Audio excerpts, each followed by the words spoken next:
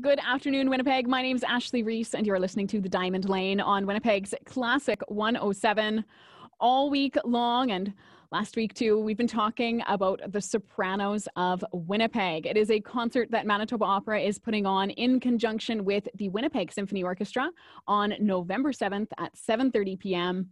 I've got two sopranos with me, two of my personal heroes. So excited today to talk to Tracy Dahl and Monica Huisman. Thank you so much for joining me today. You have been on stage with Manitoba Opera so many times between the two of you. What makes you particularly excited for this concert?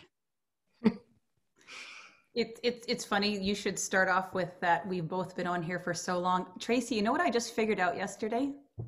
What's that?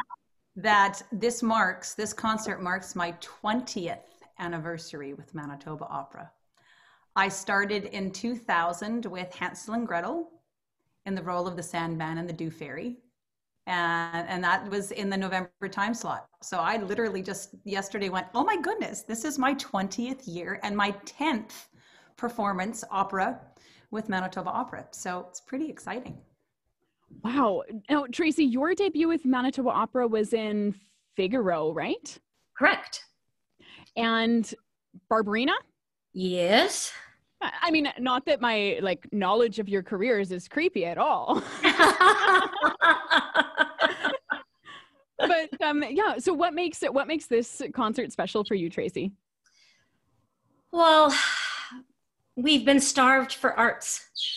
And I think it's a wonderful, it's wonderfully courageous. It's bold.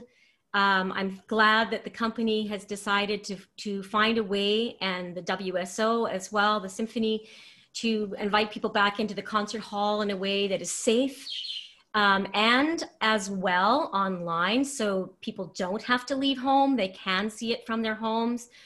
I think doing this has made the best of a situation in which we find ourselves right now during the pandemic. So it will be wonderful. I think that all 7 of us are going to be highly energized and highly nervous because all of us have had that, we haven't had that connection, right, of being in front of an audience or putting our nerves on that edge again. So I don't know. I'm already not sleeping. So thanks, Tracy. I was doing okay. Until you mentioned it. Now, you mentioned the other sopranos. They have mentioned you both as I've talked to them throughout the week. Out of the other sopranos, how many of them have you taught or worked with in a mentor type of relationship? Oh, that's a good question. Well, Tracy?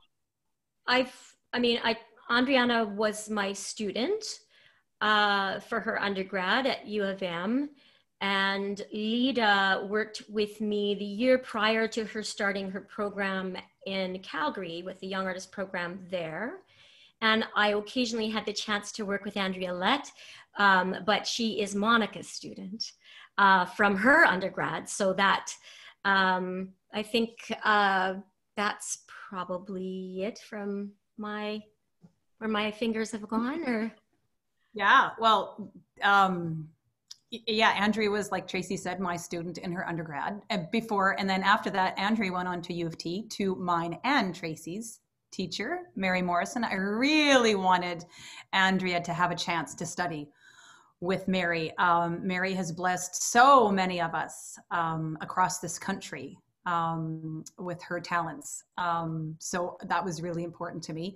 I had the joy of occasionally, like Tracy, I'm having some lessons with Andriana in her undergrad. And when Tracy was out of town and Andriana was in town, I was her ears sometimes for some stuff. We always try and share our ears. We all have pretty similar ears. So that's been nice. And I think that's it as well. And what about each other? Do you share your ears with each other and play ideas off each other? Yeah, this began back. There's times in our lives when it's not convenient to get to Toronto to work with Mary. And for the audience, your listening audience who might not know, Mary Morrison is a Winnipegger. Yeah. I didn't know that. Yeah. She's a Winnipegger. So She went to Kelvin. Yeah. Well, sorry. Yeah.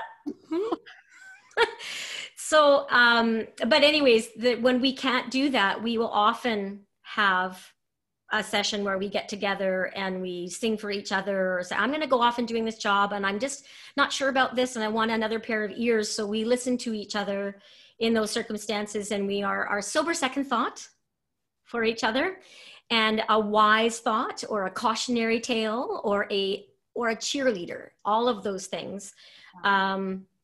Because it's pretty hard to figure out what sound is like outside of your own body. You can't really listen. So you do need a pair of ears you trust. And I certainly do trust Monica's ears. So we have been in that situation before.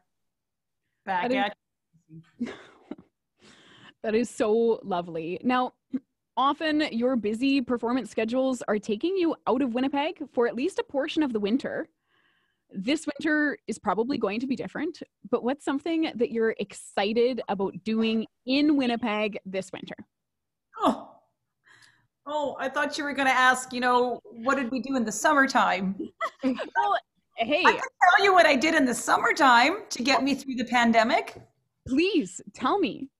Well, I'm an avid golfer, as is my husband. So it's the best socially distancing sport on the planet. The golf courses were open before a lot of things were open, which was terrific. So it's just a really nice way to spend, 4 hours walking and unplugged. As we all know how the climate of learning and sharing has turned into endless screen hours. It's nice to be able to do something that doesn't involve a screen. So golfing is a big one. And also, I love gardening, not growing vegetables, but like flower gardens and the such. And like Tracy, when you spend the bulk of the year teaching, your summer months, your spring and your summer months are the big months to go away and sing. So yes, everything was canceled, adjudicating was canceled, teaching at summer programs, performing, all of that. And many years in a row, I would look at my garden and go, oh, when I've got time, I'm going to rip that out and I'm going to move that and I'm going to put that there and I'm going to do this and I'm going to do this. And well, I'm not going to lie, a couple really expensive trips to Lacoste, the reason they call it Lacoste is because it costs. I think I finally got my garden where I want it to be. So, and now, there's snow on it. So we'll see if it survives winter, some things, and if the deer don't eat it. Tracy, you're more a winter person anyways. Well, we'll be one of the many people who are probably found to be cross-country skiing. We already own our skis, thank goodness, because I understand that the stores that do sell skis are selling out and having incredible business right now. And it is a lovely thing to do outside, and God willing, we get some really good snow. I know there are a lot of ski clubs that are out and will be doing dances to see snow, but even as much as this is here, it probably won't stay, and you need a good snow covering to have a good ski. So we'll be looking forward to getting out on cross-country skis, walks. I want to make sure that I don't stop all the physical activity. I know a lot of people, come on, let's just think about the walks on the Wellington Crescent, and whether you are at Bois d'Esprit, wherever you were, there's these people, everybody was out getting some exercise, and we shouldn't stop. We know in Winnipeg what to do to be able to be outside. We just have to dress properly, and so we will head outdoors. Absolutely. And where are your favorite places to cross-country ski? Well, we go to it's a Windsor Park in the city. It's really simple to get to. And then going to La Barrière or Birds Hill, there are lots of places. You can go quite far away. You can go all the way down to Falcon Lake. There are trails all over Manitoba, and there's a really good site for that. Had I known, I would have had that Manitoba cross country ski something site that you could find all those different places to go to. Well, I'll make sure that I get that site from you, and then I'll put it up at classic107.com. Monica, was that a bark from our next Global Pet Foods Classic Pet of the Month? Maybe? I hope. No, it's my husband is just coming home, and Lola is very excited that he's coming home. So give me 1 second. I'll just mute. Now, Tracy, you also have a furry friend that has been keeping you company during COVID. How's Oh, Dobby's doing okay. He had to have a little surgery this fall, and so he's been going a little slow. He tore his ACL, and he had to have that repaired, taken out, like the plate and the screws and the plate taken out. And so he's a little slow, but he's never been super fond of activity. It definitely came up in one of my other interviews that Dobby is the least border collie ever. Yeah, I mean, other people were talking about Dobby not being like a border collie. Lita brought it up. Yeah. Oh, that's too funny. He really is. He is absolutely the most loving dog, and he is so easygoing. But he really doesn't need the activity. He's okay without it. He's so in the pandemic, at the beginning of the pandemic, it was like, seriously, like those little pictures, those cartoons they show of dogs that were going, not another walk, would you stop? That was Dobby. It was like, please stop with all this exercise. Like I'm over it. So yeah, he'll be happy for a slightly less active winter. Absolutely. Now, Monica is, oh, sorry, what were you going to say, Monica? I have the opposite with my dog.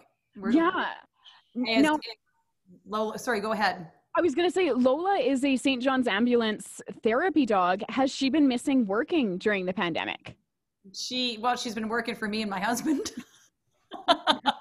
But yes, she very much has been missing it. She loves to go to the airport, to the hospital, to Ronald McDonald Room, to Ronald McDonald House, to flu clinics. I mean, she can't even do the flu clinics this year. And normally she sits and calms down the kids while they're getting poked on the one side. They just pet Lola on the other side. It's been really hard. And she's 12, right? She's not a spring chicken anymore. And, you know, she's got a lot of life left in her for sure. She had the same surgery Dobby had, but she misses it. Yeah, she absolutely misses it. What we did do to socially distance through St. John's Ambulance is they got us to read for the, what's it called? The TALES program. Therapy Animals Involved in Literary Skills is what it stands for. And what I did was I would read books to Lola and videotape them as well. And Lola would listen to the stories, and then they would forward them to schools and programs and after school programs for students to that have high anxiety. So she's still volunteering, albeit virtually, but it's not the same. It really is not the same. Of course. And right now, I think we could all use a lot of dog pet therapy. Yes, absolutely. Well, I am so excited to hear you both sing virtually on Saturday, November 7th with the Sopranos of Winnipeg concert put on by Manitoba Opera and the Winnipeg Symphony Orchestra. Thank you so much for joining me here today. It's been so lovely to talk to you, and good luck with the rest of your preparations for the concert. And I know we're all just so excited to see opera return to this fantastic city. Thanks, Ashley. Thanks for having us. Thank you, Ashley.